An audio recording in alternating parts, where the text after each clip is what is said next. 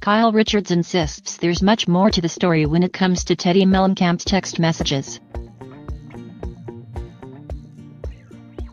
Kyle Richards is breaking down her version of events from the Real Housewives of Beverly Hills Bahamas getaway. In her latest Bravo blog, Kyle admits that she struggled with the drama in the Bahamas. Furthermore, Kyle says that it's not easy calling a friend out, referring to Lisa Vanderpump. It is not easy to say something to a close friend that you know they don't want to hear, Kyle confessed. However, in the end, Kyle says she had to be honest. And while last week's episode of RHOBH ended in a way that made Teddi Mellencamp look very guilty, Kyle promises there is much more to this story. Read Kyle's full blog below. We pick up again in the Bahamas. It really is such a beautiful place. The group split up to do different activities. It was really funny watching Teddi and Erica play golf, especially since I'm taking lessons currently and can relate. Well, at least I can relate to Teddi. Let's just say I'm more of a Teddi type of player.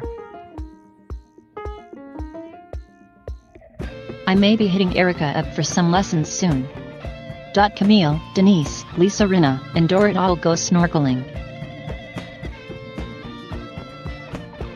The topic of Lucy and last night's dinner comes up. Camille makes a valid point. The dog should have just gone back to Vanderpump Dogs. I understand that Dorit thought she found it a good home and told Lisa the following day, but things wouldn't have been as messy as they are now if she had just given it back. And Denise is right. When adopting a dog, you have to find the right match for your family. Having small children with a dog that you don't know anything about can be risky. But there are two issues at hand now. Dorit not giving the dog back and the matter being put out there at Vanderpump Dogs by the people that Lisa works with. It seems like it was a passive-aggressive move on Lisa's part. Maybe because she didn't want to rock the boat with Dorit and PK she acted like the matter was put to rest, but it clearly was not. The fact that Lisa and Dorit are so close made it more difficult to swallow. If Lisa knew Dorit didn't have bad intentions like she keeps saying, then why did John Cessa bring it up at Vanderpump Dogs?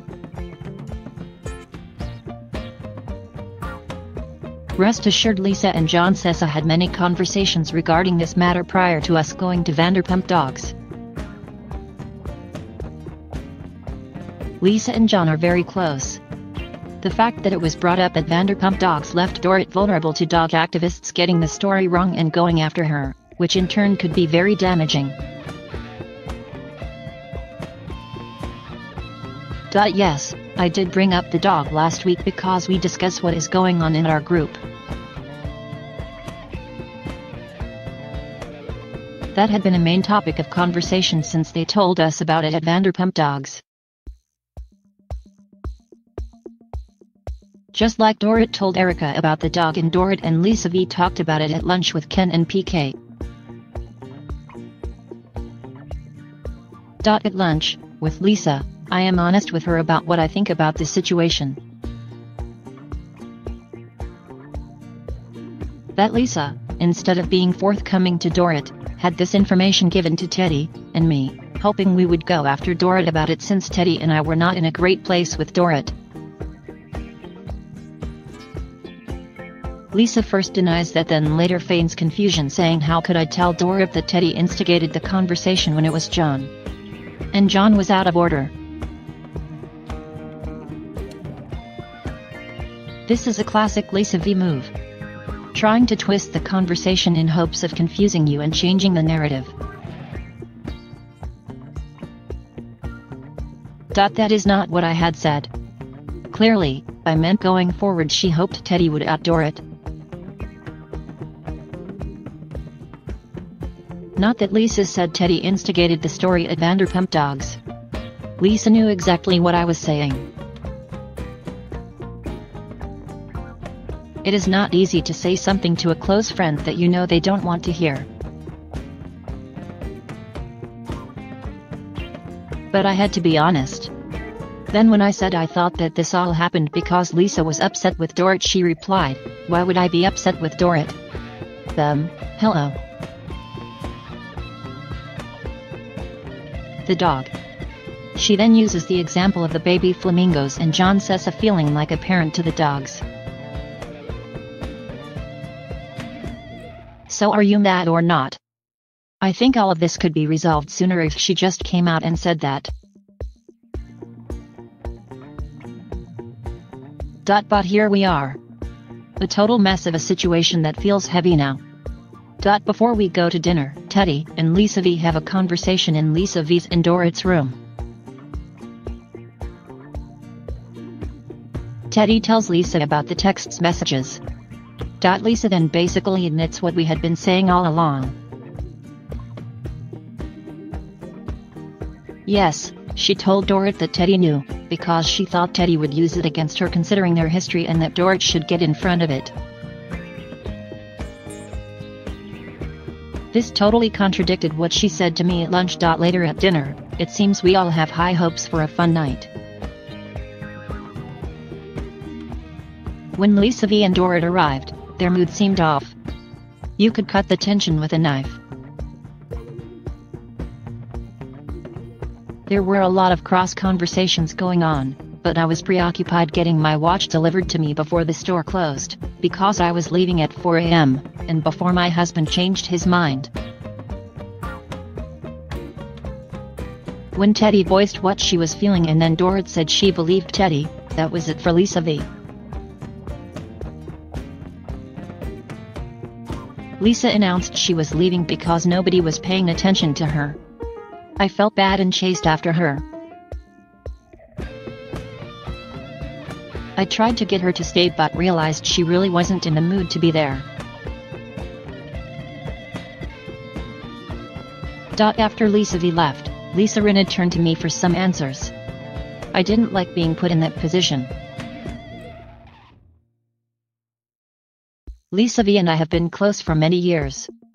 We have had our ups and downs. But answering questions about why Lisa had done certain things felt like I was talking behind her back. I think the others read that as me not being honest. I do have strong opinions about what happened during the events that were being talked about, but I didn't feel I had to answer questions about Lisa Vanderpump that they could ask her personally. I tried explaining that with friends you take the good with the bad. And hopefully the good outweighs the bad and that nobody is perfect. We are all flawed. I understand the frustration, but at this point, I wanted to move on and try to have fun. The rest of the group headed out to a club after dinner. Like I said, we were overserved. I love that expression. Removes you from any responsibility for your actions. Seems to be a common theme lately. Back in LA, Ken shows Lisa V the printed out text messages between Teddi and John Blizzard. These text messages seemingly implicate Teddi. But there is much more to this story. Stay tuned. Until next week, EXO, Kyle. The Real Housewives of Beverly Hills airs on Tuesdays at 9 p.m. MAST on Bravo. Join me tonight on Twitter to discuss the drama as it unfolds.